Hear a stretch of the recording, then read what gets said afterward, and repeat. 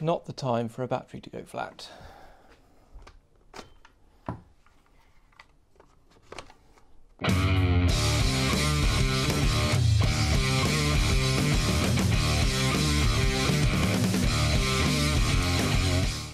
Hi folks, welcome back. So we're on to finishing today, and I'm going to be staining and grain filling the mahogany on this. I started off by drilling out for the tailpiece and then I drilled for an earth wire, so that's all done. I'm not going to install those now. I might do that before lacquering, I might do it afterwards, we'll see. And then what did I do? I gave the whole thing a quick sand, just with 320. There's a couple of fuzzy areas just around the round over, and that was in the last video where I was scraping and sanding the end grain. I didn't really touch these areas, so I've just tidied those up now and just gone over and sorted out all the little scratches that I may have missed before.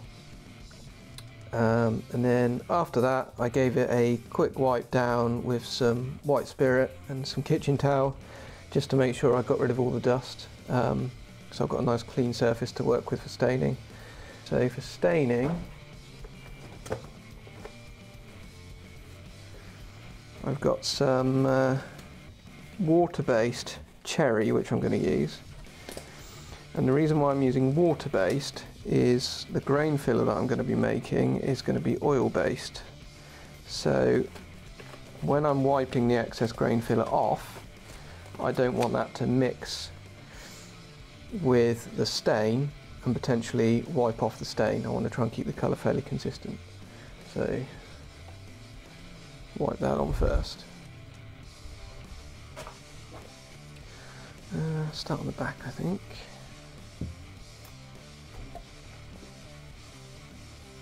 So I've just got some old t-shirt material, and I've put the stain in a jar. Just it's easier to get the rag in and really saturate it.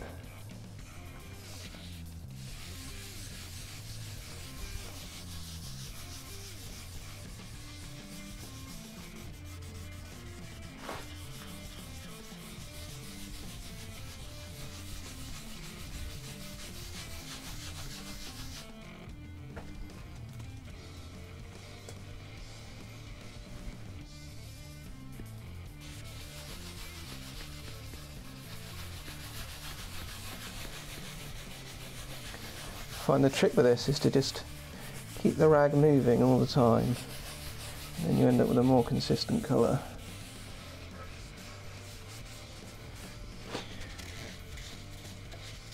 Now I suppose it's not strictly necessary to put this stain in the control cavity, but I just kind of figured if anybody takes the cover off, it'll look a bit more consistent, look a bit nicer.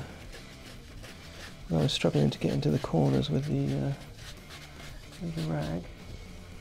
A little paintbrush here, that'll probably do the job. Yeah, that works quite nicely actually. I expect you can't see that.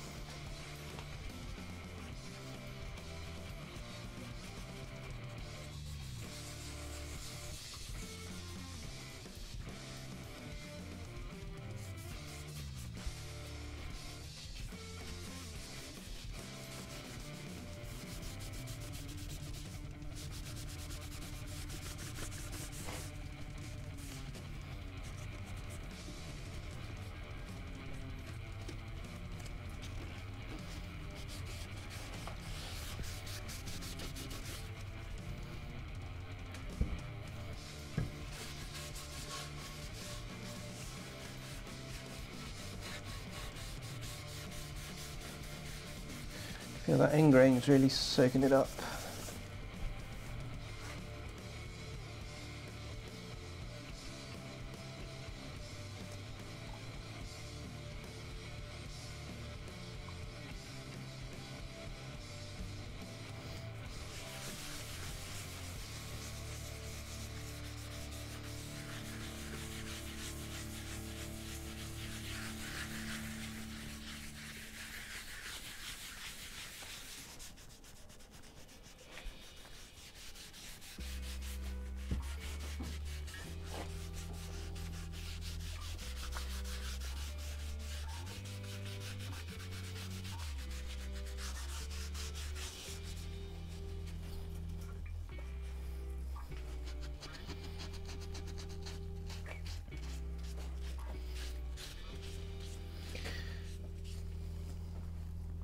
Now I haven't bothered to tape off the fretboard. See, I'm getting dye all over it. I'm not too worried about that at this point. As I shall scrape the edges of the fretboard anyway. And also, I had a bit of a happy accident when I was working on that blue PRS style build earlier in the year. When I stained the maple neck, I also stained the white mother of pearl dots, so they took on a kind of a blue tint, and that looked really cool. So I thought I might repeat the same mistake on this one, and if that looks good, I think I might do the same thing on the P90 one too, which will obviously be yellow, not red, but it's starting to look pretty good. I want to try and make sure there's nice consistent colour. On the top, I'd put quite a bit more on the top, I think, so I'll put another coat on the back. I can feel it's raised the grain a bit, so the grain filler should cure that, he says, he hopes.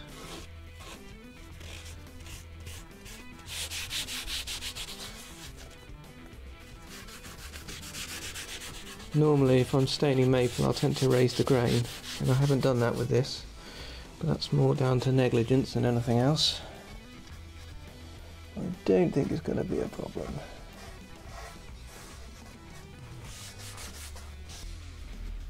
Tinting the mother of pearl red doesn't seem to have worked quite as effectively this time around. There's a slight pink to it, but I don't think that's going to stay. I was using blue alcohol based dye last time, so it might be that that's the reason.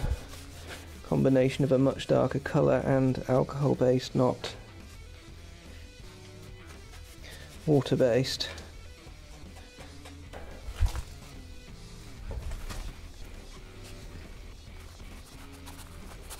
Just the end of the brush just gets right into those corners that the rag can't get to. Cool. Right, put the hook in, and then I shall leave that to dry for a couple of hours. Right, so making grain filler. Pumice powder. This is medium fine. It's not the coarse stuff, it's not the super fine stuff. Dyes, stains.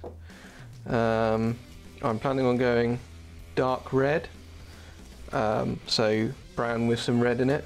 I haven't got a brown dye at the moment, so I could mix it with red, yellow, potentially a drop of purple, or just use some oil paint, potentially brown oil paint. Oil, Thai green lacquer, something to mix it all up in, stirry stick, something to test it on, paintbrush to brush it on with.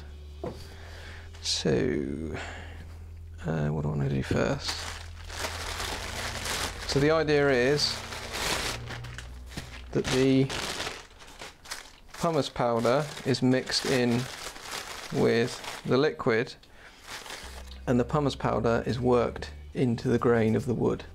So that's the point of that. So I'm going to chuck a bit of that in first.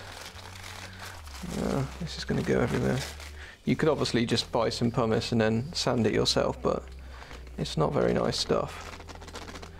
Now I guess I need to make quite a lot of this, because I need to do a whole guitar with it. A bit more. This is one of those add a bit of something else until you get the right consistency, so it's kind of a trial and error thing. Some oil in it. It's childproof lock, that's why I can't get into it.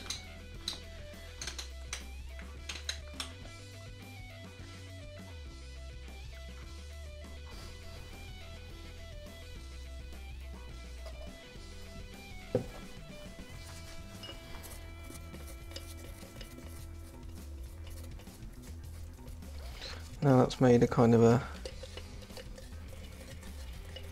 just a minging looking sludge that's a little bit green.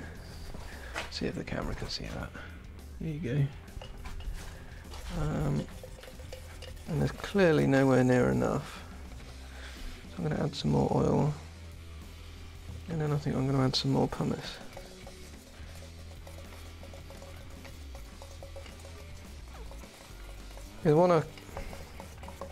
It doesn't want to be too thick, because obviously I want to wipe it off, but at the same time it needs to be thick enough to actually fill the grain. So I guess like a kind of thick paint consistency.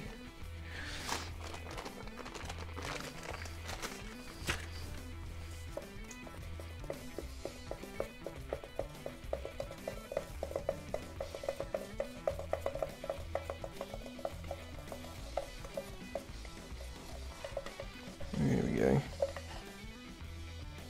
I think it still wants to be thicker than that, to be honest. But anyway, I'll put some dyes in first. Try putting in some oil and see if that works. If this doesn't work, I should be starting again. No big deal.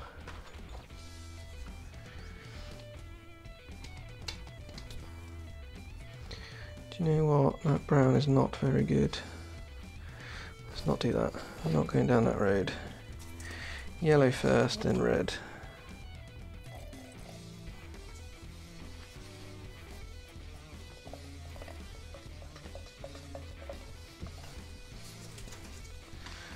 Oil was not a good idea after all. There we go, nice dark red colour.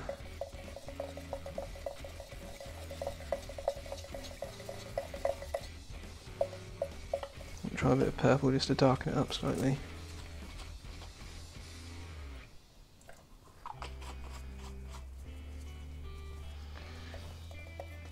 I'm going off piece now. This is different to how I did my tester.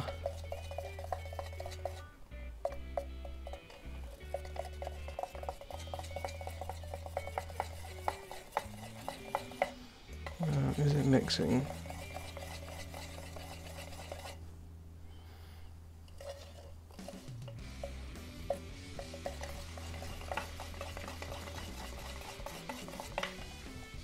Add some more, thicken it up a bit.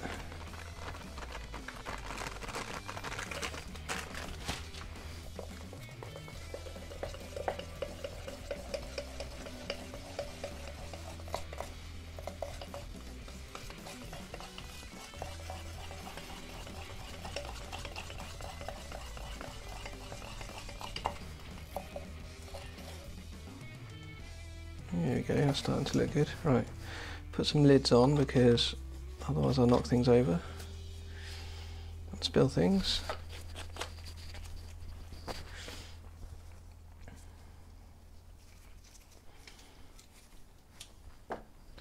Now the idea of the lacquer is to make the thing cure a bit more quickly. Especially if I was putting oil paints in, it would take forever to dry. Put some of that in there.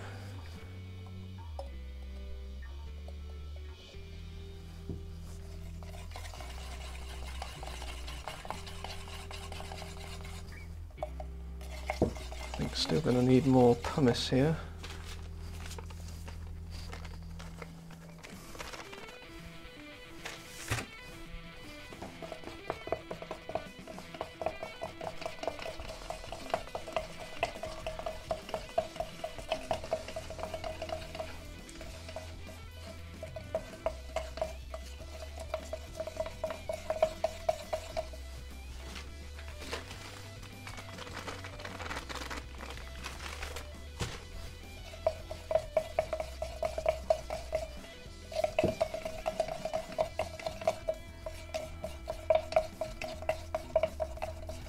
I also think I need a bit more red in this. Yeah, dash more.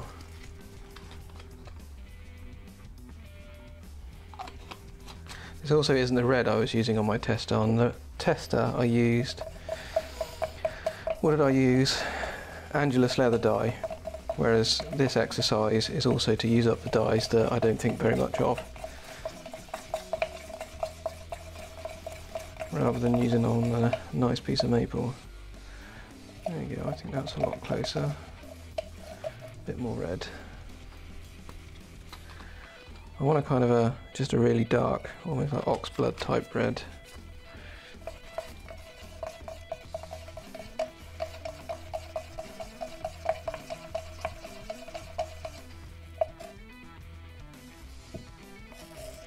Let's try that.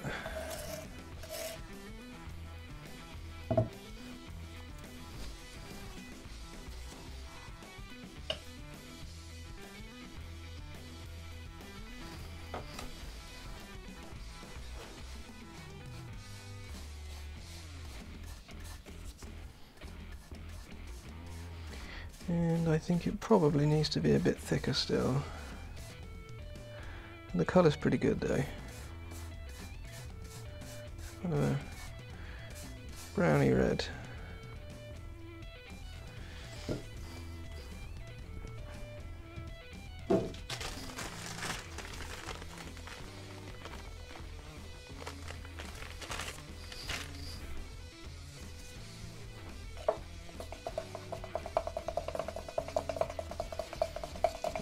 Better, I think. Of course, there's the trouble every time you add another colour or something to improve it, you end up changing the consistency. This is a lot better, I think. It wants to be a bit thicker, maybe. Let's try some more.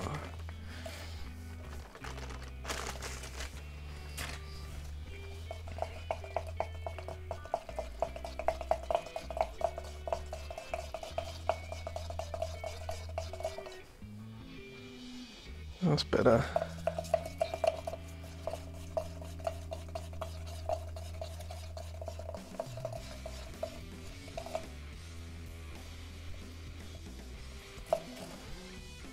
Kind of, I don't know, maybe slightly runnier than mayonnaise or slightly runnier than like smooth peanut butter. I want to be able to brush the stuff on, but I don't want it so runny that it just comes out when I wipe it off. Right.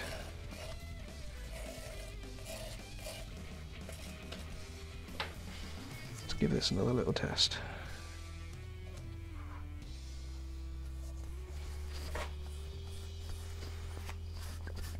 And the idea is to go across the grain to push the stuff into the grain. Cool, I'll give that a try. Guitar.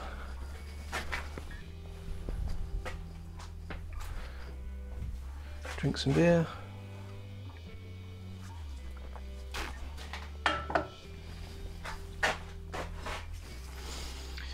Brush it on.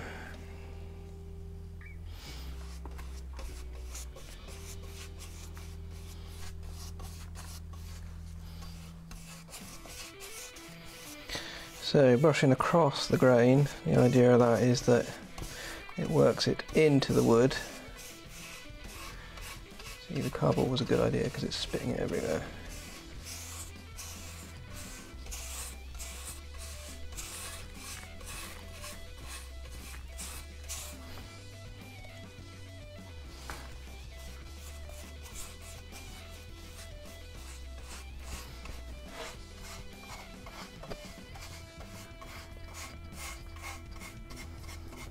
As much as I can anyway.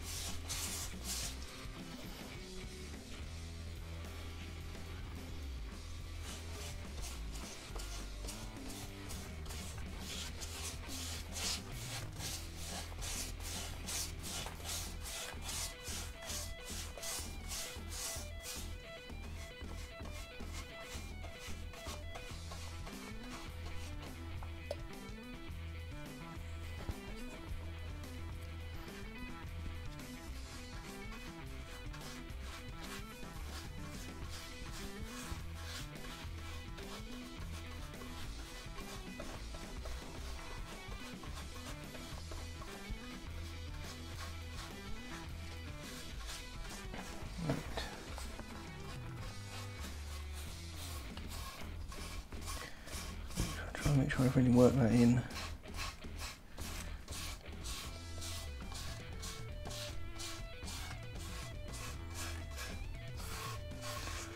Also the edges, it's really easy to miss the edges and end up with a kind of rough feeling edge once you've sanded all your lacquer back.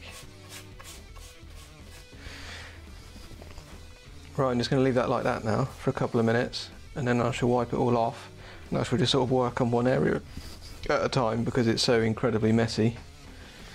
Now this is Hessian, which is just like open weave fabric, and the idea is that that's going to pull all the excess off whilst leaving the rest of it in the grain. You see it's pulling it all off. But the grain should now be nice and smooth. That's the idea.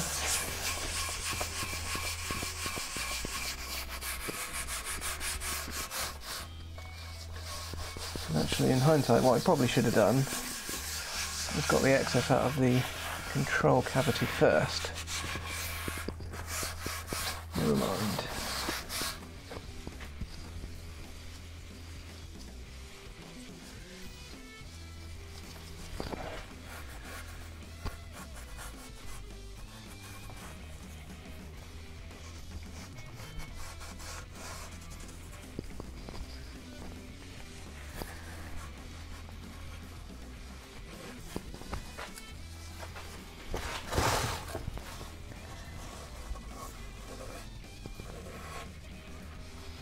Bit awkward to get out of these places.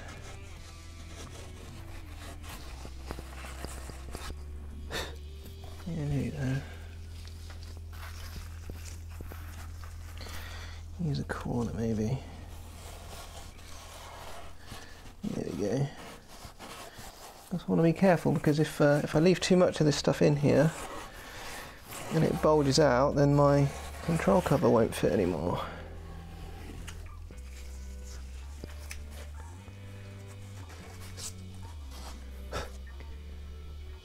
Does look pretty good.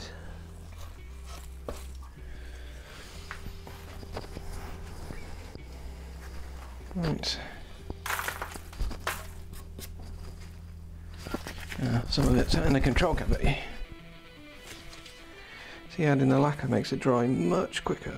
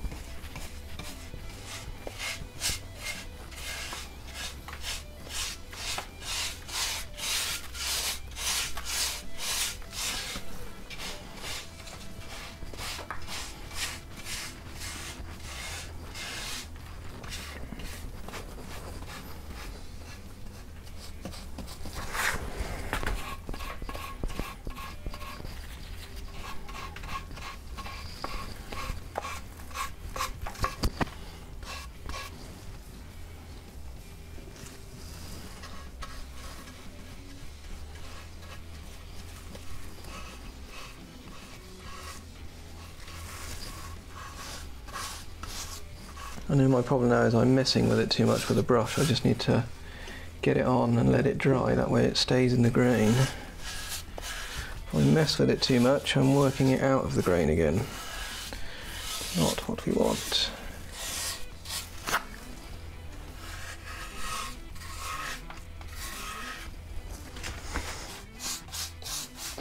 Obviously, brushing on the neck is quite difficult to go across the grain.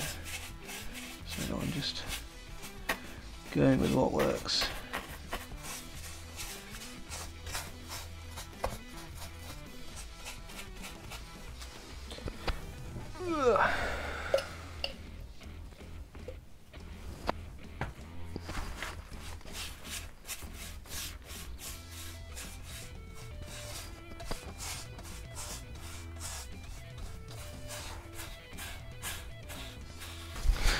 Headstock.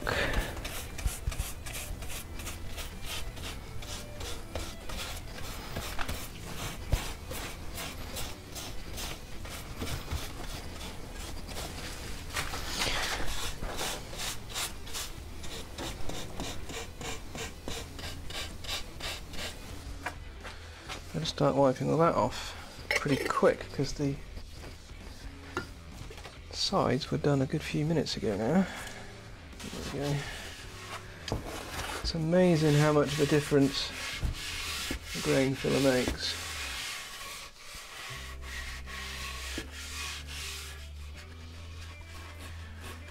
To its appearance, just the filler itself is, well, it's a dark red colour. However, the grain looks black now. Now, I've used black grain fillers before. They're okay, but they're, believe it or not, even more messy than this is, I find, because it really stains the wood. Whereas this method seems to just accentuate nicely.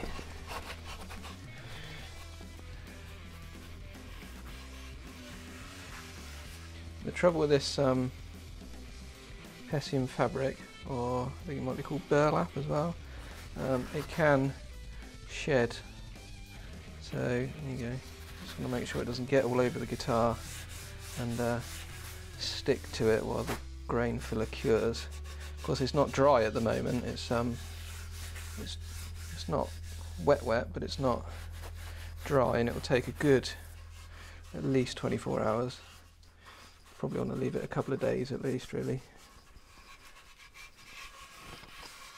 before spraying anything over it.